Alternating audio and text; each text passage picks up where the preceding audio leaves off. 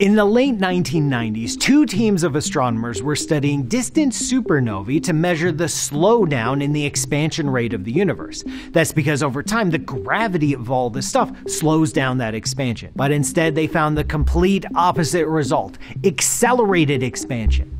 That means that our universe is getting bigger and bigger, faster and faster every single day. We call this effect dark energy, and, well, we have no idea what's going on. But hey, at least it's got a cool name, right?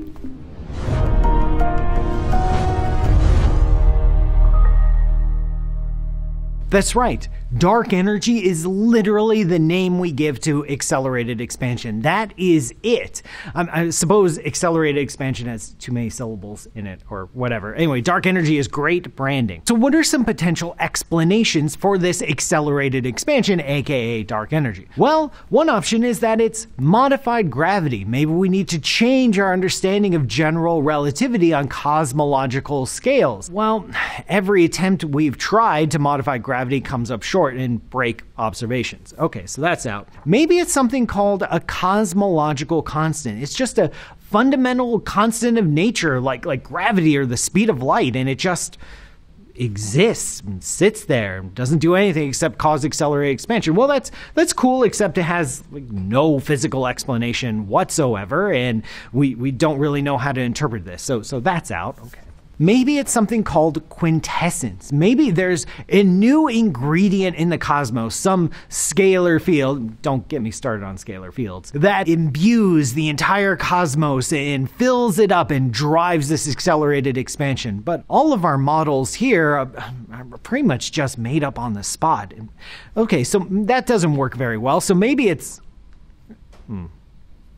I guess we're out of ideas. We're kind of stuck with dark energy. We've known its existence for over 2 decades, and we still can't understand what exactly is going on. And one of the problems is measurement. This is an incredibly subtle effect that can be only measured across vast cosmic distances and times. So we have to build massive observatories to try to get a handle on what dark energy is doing at these scales. We know that dark energy exists. We know its strength to a few percent accuracy, which is really, really good, by the way, and it took a long time to figure that out. But that's it. We don't know if it's getting stronger with time, weaker in time, if it's transforming to something else, if it's interacting with dark matter or normal matter. When it comes to dark energy, we're just, well, we're in the dark, right?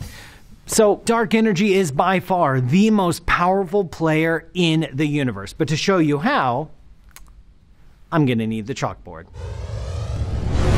Dark energy is the current boss of the universe. It is by far the most important component in the universe today. But it hasn't always been the case. Dark energy spent ages, billions of years lurking in the shadows before it arose from...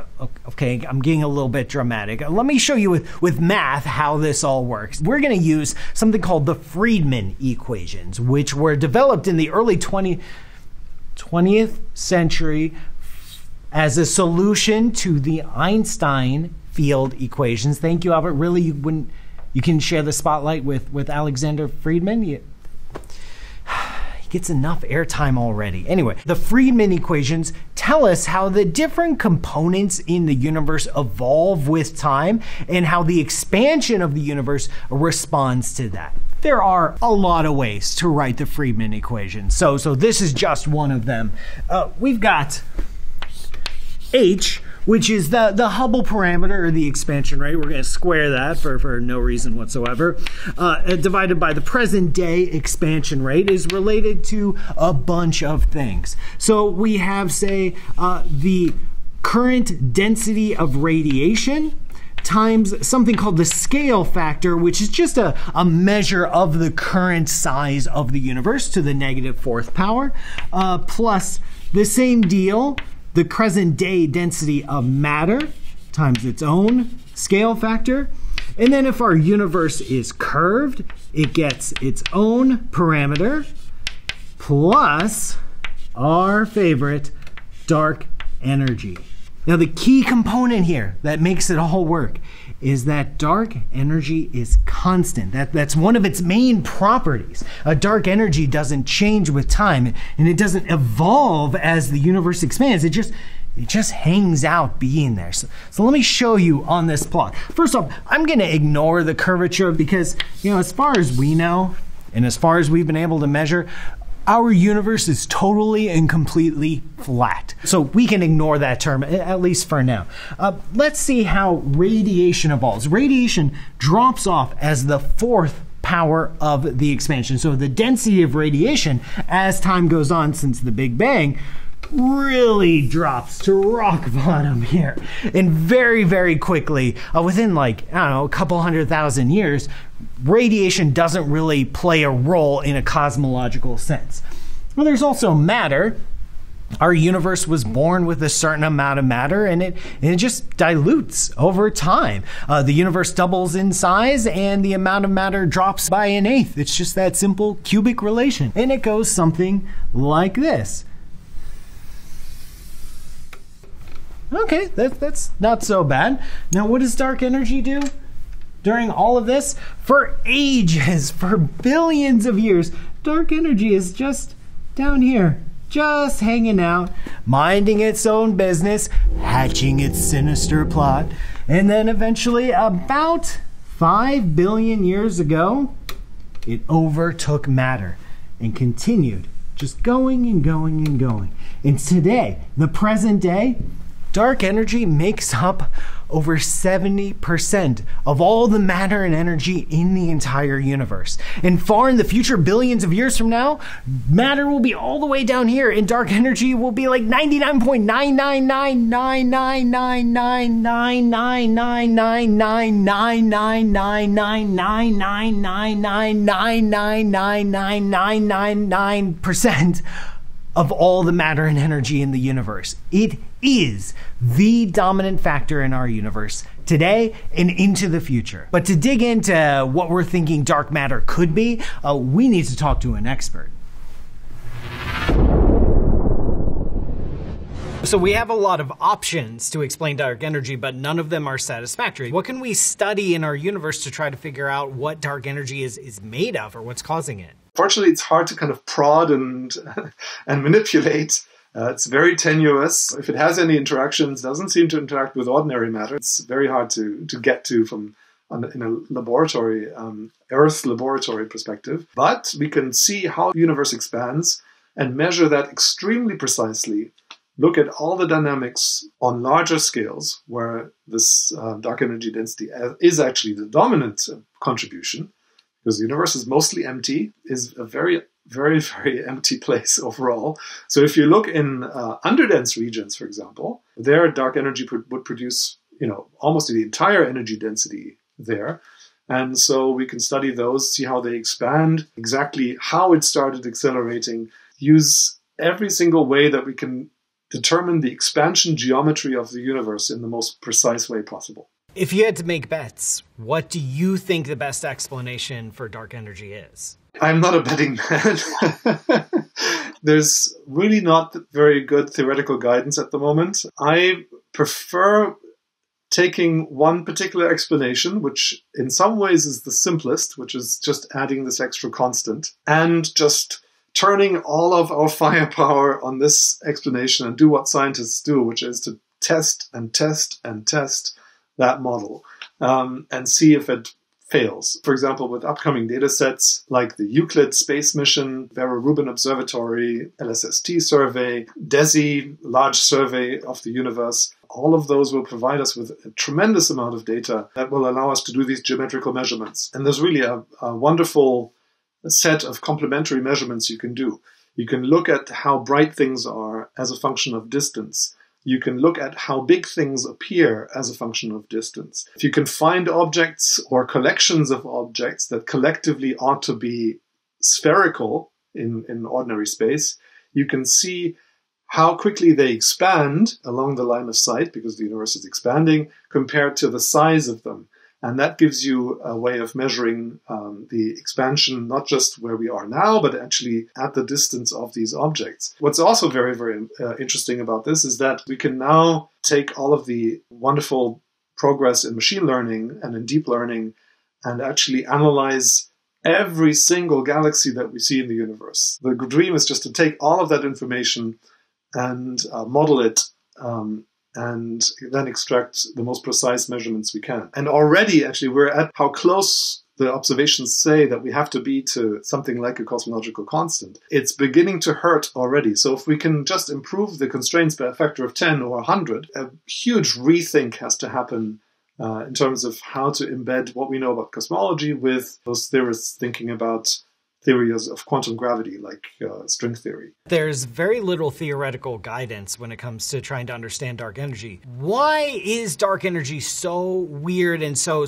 out of bounds of what we understand to be physics? We actually have phenomenological models, so we can make the universe accelerate because we have general relativity, and that has that option, right? You can turn pressure into tension, and that causes gravitational repulsion. Whenever you take typical particle physics models that have this property of vacuum energy, that vacuum energy just always rides up to the largest admissible scale in the model. So you run into this cosmological constant problem where the predictions just get way too large.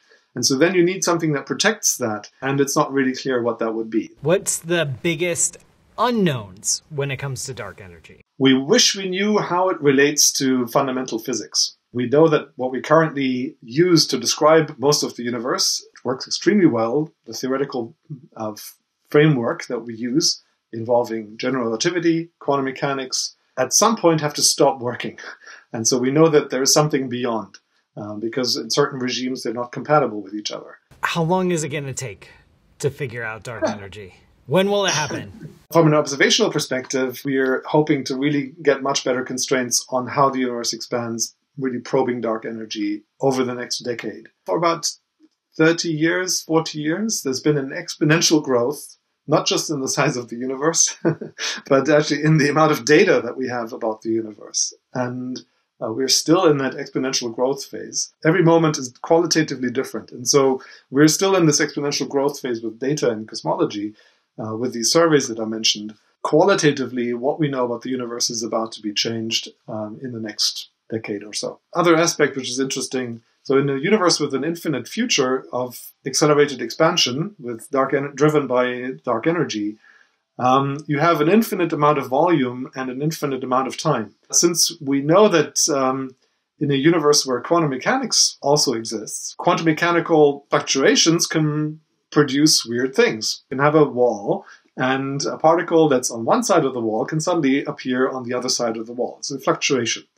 Now, if you have an infinite amount of time and an infinite amount of space, weird things can happen and will happen. Suddenly, you can have the appearance of a whole fully formed planet just fluctuating out of nowhere. In principle, you can actually have a new beginning. So in some sense, this infinite future of accelerated expansion where the universe is just empty and cold and stars extinguish, black holes decay. It seems like a death scenario for the universe. But in principle, at some point, just through random fluctuations, you can fluctuate new things into existence. This is sometimes called the Boltzmann brain scenario. Basically, you can have a fluctuation appear where there's an Earth with everybody on it, and everybody remembers their history just like we remember our history. And in fact, we don't really know whether we might have been fluctuated into existence just like that.